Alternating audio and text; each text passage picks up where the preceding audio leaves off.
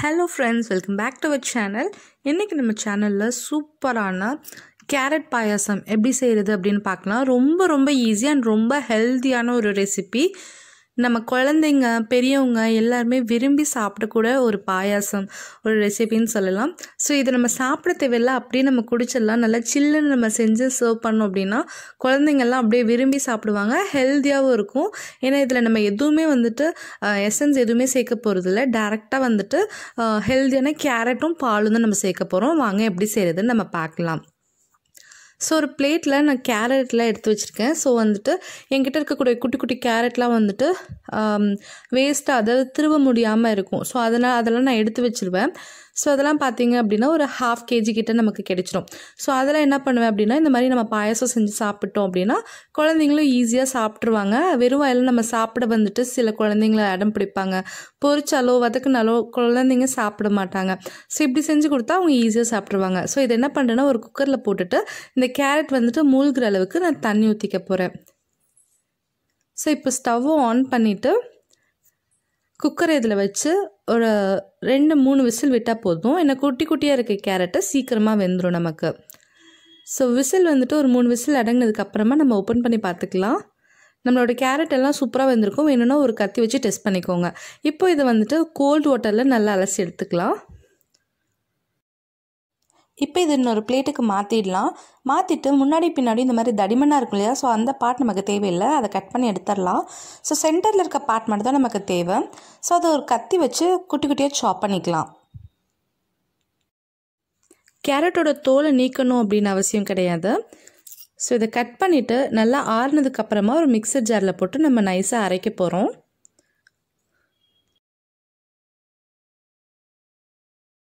So எல்லாத்தையும் cut பண்ணியாச்சு. நல்லா ஆறுனதுக்கப்புறமா ஒரு மிக்சர் ஜாரில் போட்டுடலாம். இது கூட ஒரு 1/2 கப் அளவுக்கு நம்ம சுகர் ஆட் பண்ணிக்கலாம். ஸோ இது நல்லா மைய அரைச்சி எடுத்துக்கலாம் இப்போது. ஸோ இந்தளவுக்கு நல்லா அரைச்சதுக்கப்புறமா இதில் 2 கப் அளவுக்கு வாட்டர் ஆட் பண்ணுறோம்.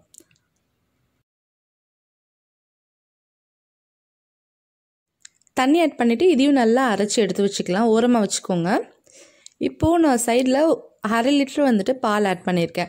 ஸோ 1/2 லிட்டருன்றது பார்த்திங்கன்னா 600 ml எடுத்திருக்கேன். 3 கப் எடுத்திருக்கேன். ஸோ இதை நல்லா காய்ச்சிட்டு இன்னொரு பாத்திரத்தில் நான் மாற்றி வச்சுக்கிறேன்.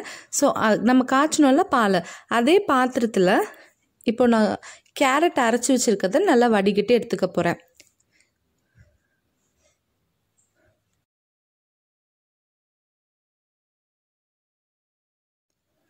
நல்லா வடிகட்டிட்டோம் அப்படின்னா அரைக்கும் போது ஏதாவது கட்டி இருந்துச்சு அப்படின்னா இதில் நமக்கு வெளியில் வந்துடும். அதுக்காக தான். ஸோ நைஸாக நம்ம அரைச்சிருக்கனால கட்டி எதுவுமே இல்லை. ஸோ இப்போ இது நல்லா கிளறணும். இது நல்லா கொதிக்கணும். அதோட கேரட்டோட பச்சை வாசனை போகிற வரைக்கும் நம்ம நல்லா கொதிக்க விட போகிறோம். ஸோ ஹை ஃப்ளேமில் வச்சு கிளறிட்டே இருங்க.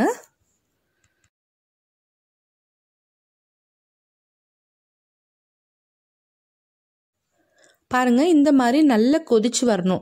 இந்த மாதிரி நல்லா கொதிச்சு வர டைமில் நம்ம பால் காய்ச்சி எடுத்து வச்சுருக்கோம் இல்லையா, அதை நம்ம ஆட் பண்ணிக்கலாம். இது ஆறணும்னு அவசியம் இல்லை பால். ஸோ அதை இதில் சேர்த்துட்டு நல்லா கலந்து விட்டுருங்க. பால் நல்லா கலந்து விட்டதுக்கப்புறமா நம்ம மிக்சர் ஜாரில் கேரட் அரைச்சி வச்சுருப்போம் இல்லையா, ஸோ அதில் கொஞ்சம் கேரட் ஒட்டி இருந்துச்சு அப்படின்னா அதில் 1 கப் அளவுக்கு தண்ணி ஊற்றி இதில் நம்ம அலசி ஊற்றிடலாம். அப்படி மிக்சர் ஜார் நமக்கு க்ளீனாக இருந்துச்சு நீங்கள் நினச்சிங்கன்னா 1 கப் அளவுக்கு வாட்டர் மட்டும் ஆட் பண்ணிக்கோங்க. இப்போ கடைசியாக 1 கப் அளவுக்கு நம்ம சுகர் ஆட் பண்ணிவிட்டு இதை நல்லா கலந்து விட்டுக்க போகிறோம். ஸோ நான் இன்க்ரீடியன்ஸ் அளவு கரெக்டாக கீழே நான் டிஸ்கிரிப்ஷன் பாக்ஸில் கொடுக்குறேன், செக் பண்ணிக்கோங்க. ஸோ இதில் ஒரு 4-5 ஏலக்காவை நல்லா இடித்து வச்சுருக்கேன், அதையும் நம்ம ஆட் பண்ணிக்கலாம். இது நல்லா ஒரு 10 நிமிஷம் நல்லா கொதிக்கணும். நல்லா கிளறி விட்டுட்டே இருங்க. 10 நிமிஷம் கழித்து பார்த்தீங்க அப்படின்னா நல்லா கொதிச்சிடும். அதோட பச்சை வாசனையெல்லாம் போயிடும். பால் வாசனையும் இருக்காது, கேரட் வாசனையும் இருக்காது. ஸோ அந்த மாதிரி இருக்கும் போது நம்ம ஸ்டவ் ஆஃப் பண்ணிக்கலாம். இப்போ தண்ணி மாதிரி தான் இருக்கும். இதை நம்ம ஃப்ரிட்ஜில் ஸ்டோர் பண்ணி எடுக்கும் போது நல்லா கொஞ்சம் கெட்டியாக திக்காயிடும். ஸோ இப்போ இது ஒரு மூடி போட்டு மூடி வச்சிடலாம். ஒரு 1 மணி நேரம் அப்படியே இருக்கட்டும். அப்போ தான் அந்த ஏலக்காயோட வாசனை அப்படியே உள்ளுக்குள்ளேயே இருக்கும். அதுக்காக ஸோ 1 மணி நேரம் கழித்து அந்த ஏலக்காயோட வாசனை எல்லாம் நல்லா இறங்கியிருக்கு பாயாசத்தில். இப்போ இது நம்ம என்ன பண்ணலாம்னா வடிகட்டிடலாம். அந்த ஏலக்காய் நமக்கு தேவையில்லை. இல்லை அப்படின்னு வடிகட்டாமல் வச்சுருந்தோம்னா நம்ம சாப்பிடும் போது அந்த ஏலக்காவும் பாலோட ஆடையும் நம்ம வாயில் பட்டு சாப்பிட்றதுக்கு அந்த டேஸ்ட் ஃப்ளேவர் இல்லாமல் போயிடும். அதனால இதை நம்ம வடிகட்டி எடுத்துடலாம். இப்போ இது கொஞ்சம் ஆறி இருக்கும். இது நல்லா கூல் டவுன் ஆகணும். ஒரு 3 மணி நேரம் 4 மணி நேரம் நல்லா ஆறுனதுக்கப்புறமா ஃப்ரிட்ஜில் ஒரு 5 ஹவர்ஸ் 6 ஹவர்ஸ் வச்சு ஸ்டோர் பண்ணி எடுத்துகிட்டு நம்ம சர்வ் பண்ணிடலாம். ஸோ இது நம்ம சர்வ் பண்ணுற டைம் ஒரு கப்பில் நம்ம அதை ஊற்றிட்டு நமக்கு தேவைப்பட்டுச்சு அப்படின்னா நம்ம குங்குமப்பூ கொஞ்சமாக ஆட் பண்ணி நம்ம சர்வ் பண்ணிக்கலாம். ரொம்ப டெலிஷியஸான ஒரு டெசர்ட்னு கூட சொல்லலாம். கண்டிப்பாக எல்லாருக்குமே இது ரொம்ப ரொம்ப பிடிச்சமான ஒரு பாயாசம், ரொம்ப ஹெல்த்தியானதும் கூட. கண்டிப்பாக இது உங்கள் வீட்டில் நீங்கள் ட்ரை பண்ணிவிட்டு எப்படி இருந்துச்சுன்னு மறக்காமல் கீழே கமெண்ட்டில் சொல்லுங்கள்.